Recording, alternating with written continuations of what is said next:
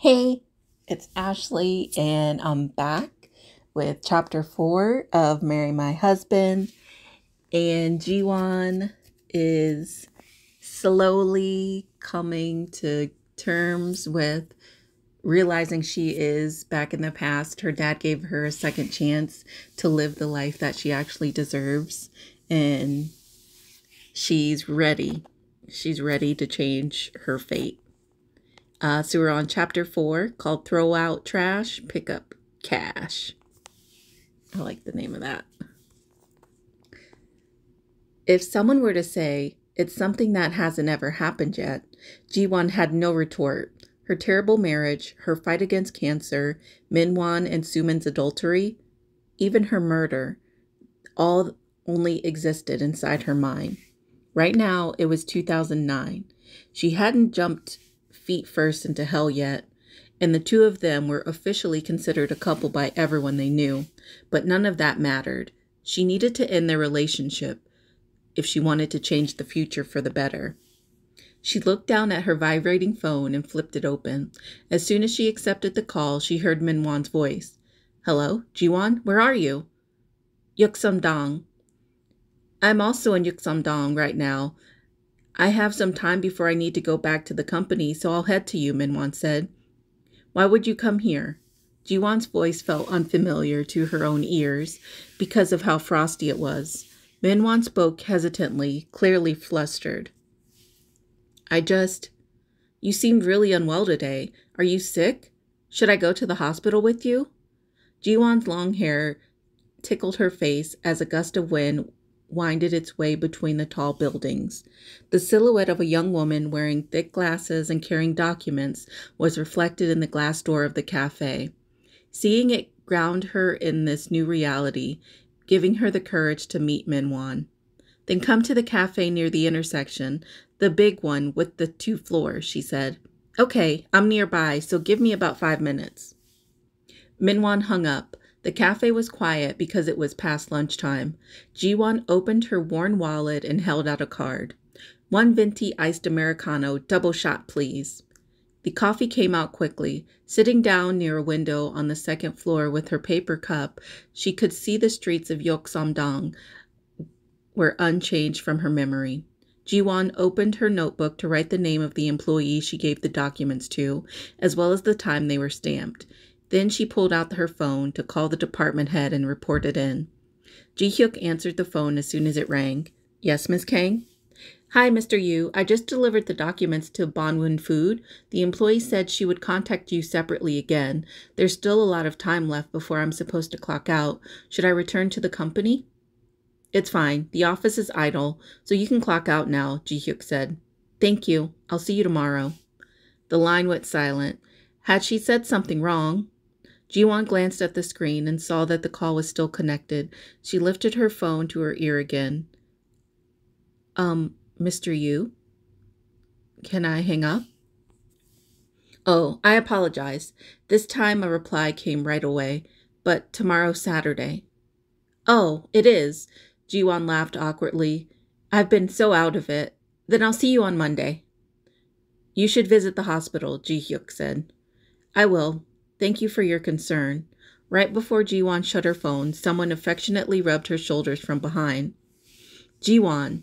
It was Minwon's voice. Chills ran down Jiwon's back and her hands turned numb. As a result, her phone fell beneath the tall chair. "Sorry, did I scare you?" Minwon quickly picked it up and held the phone towards her. The screen showed the call still hadn't ended. Jiwon snapped it shut and put it in her bag. "No. What's the occasion? You're having an Americano?" "The occasion?" Jiwon looked down at her coffee and remembered she used to only drink cappuccinos. All women do so, not just Jiwon. It was because of a scene that appeared in a popular drama where the bodies of the lead characters, a man who wore a handsome designer tracksuit and a stunt woman, were swapped. There was a famous kiss scene in that show, which involved the foam milk of a cappuccino. I watched this drama. I can't remember what the name of it is. I'll look it up after this. It's refreshing, not too sweet either.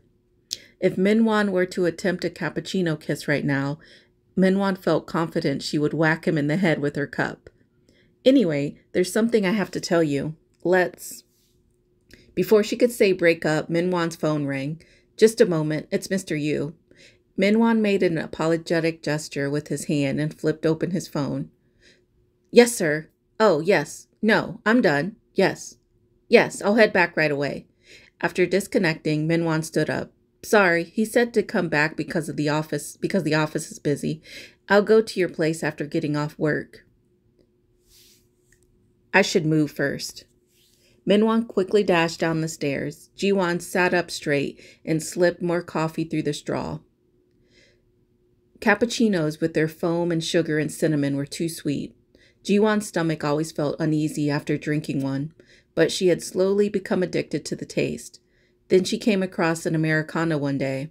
It was very bitter. She wondered why people willingly drank something that tasted more like medicine than the coffee she knew. But after trying it a few times, she noticed the drink had a deep, nutty aftertaste to it. Eventually, she became more used to the flavor until she only drank Americanos. That cappuccino-like bastard. Jiwon swirled the straw around in her coffee and found the sound of the ice clinking together pleasant. After a few more seconds of that, she pulled her notebook out again, flipping past work notes to a blank page. I won't live stupidly this time. I'll put the trash in the trash can and move along with my life. I need more money. Her dad was frugal and saved money his entire life, but he hadn't known anything about stocks. He never had any insurance either, so all his savings had gone towards the treatment of his cancer. Jiwon hadn't skimped either. She earned money through tutoring, and she even secretly took out loans that her dad didn't know about, all to help pay for his hospital fees. As a result, all Jiwon had left was 10 million won, the deposit of her apartment, and another 10 million won she had received as condolence money following her father's death. But that wasn't enough money she could spend. That wasn't enough money she could spend freely, as she also had a debt to the bank of 20 million won. She could move right away if she had to, but that would leave her living expenses in a dangerous state. She should have memorized some lottery numbers. Jiwon thought to herself with a wry smile. In the past, she would have sighed over money worries, but now she just laughed. This was nothing compared to how bad things had gotten in her past life. Still, she did need to find a way to pay back her debts and save money. But how? Jiwon chewed on the back of her pen when a light bulb suddenly turned on in her head. Minwan Park. He was fanatical about stocks and well-versed in all the complicated jargon related to them. Once he got a taste of money, whatever stocks he laid his hands on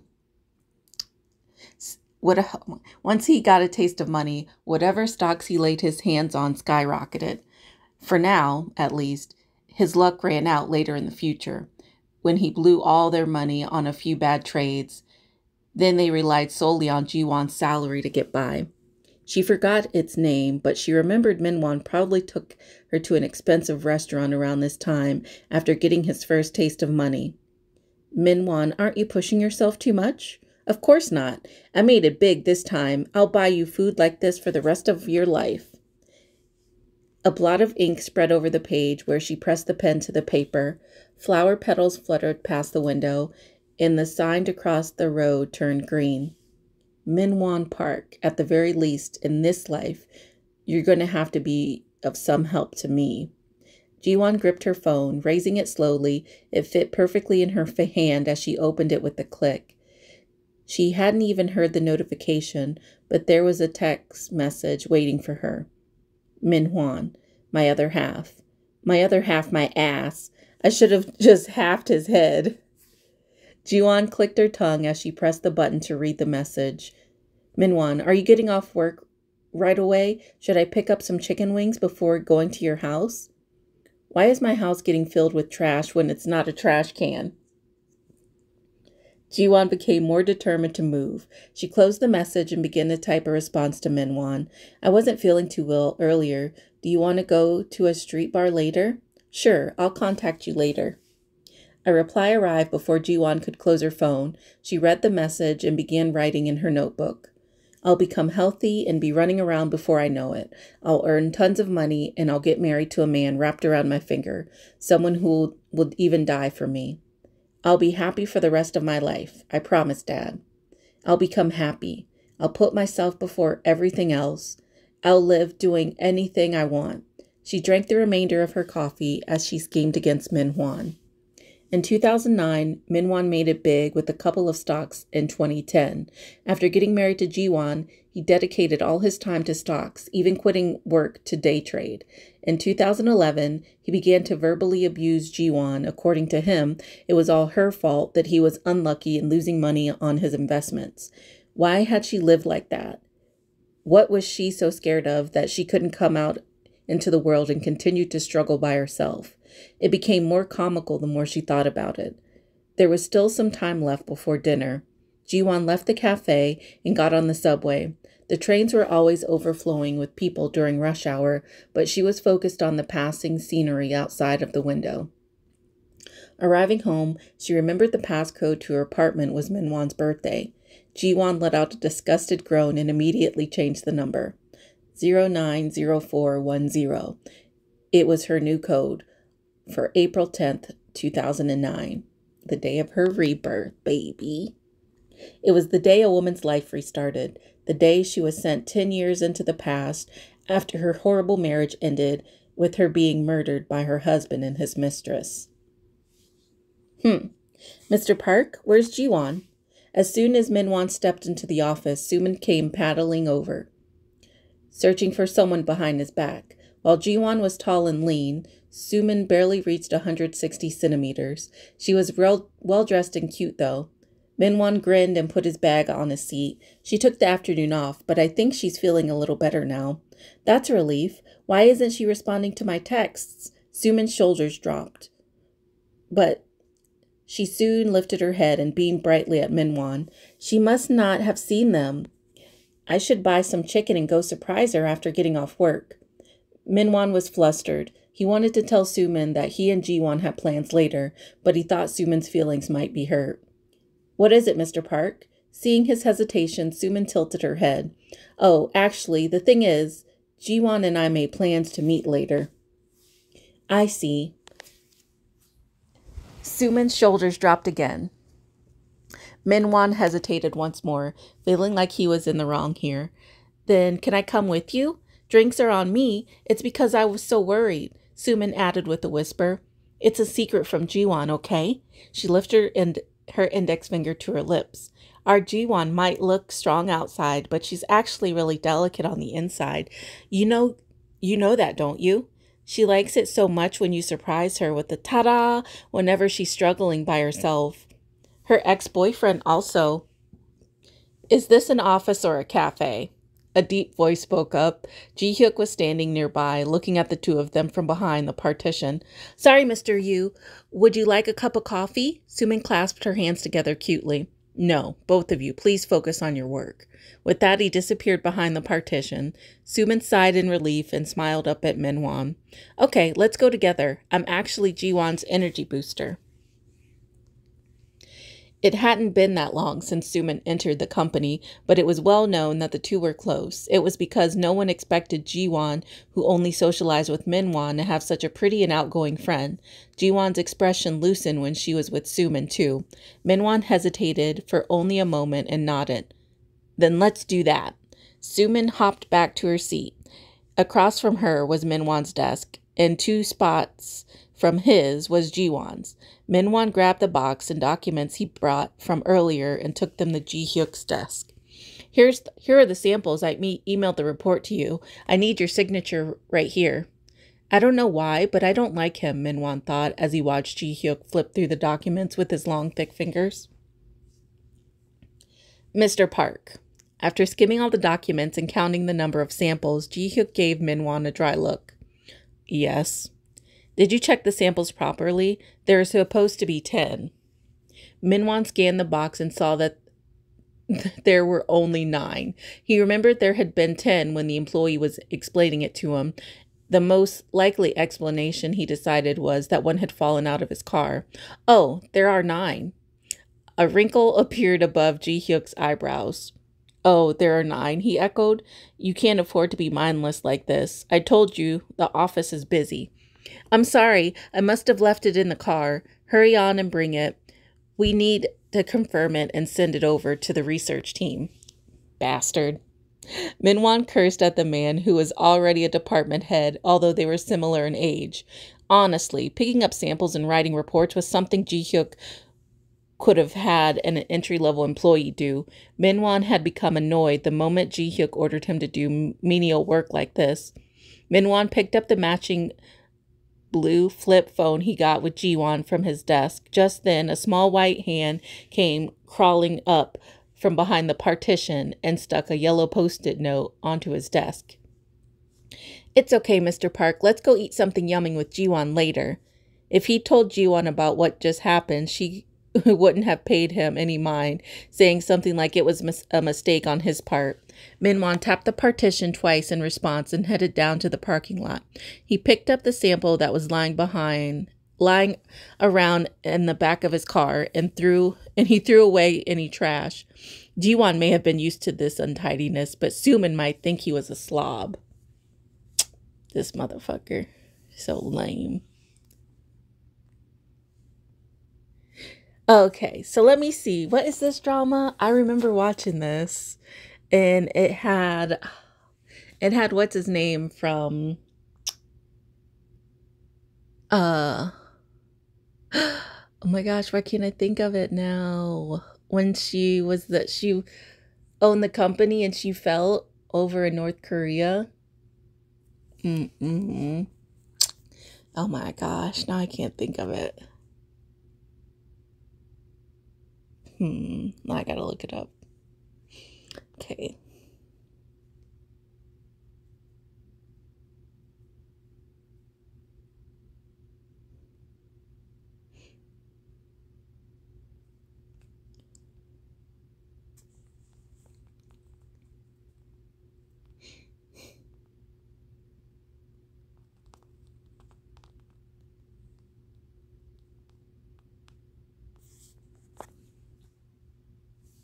Crash Landing on You. That's what it is. I could not think of it to save my life. Okay, so Crash Landing on You.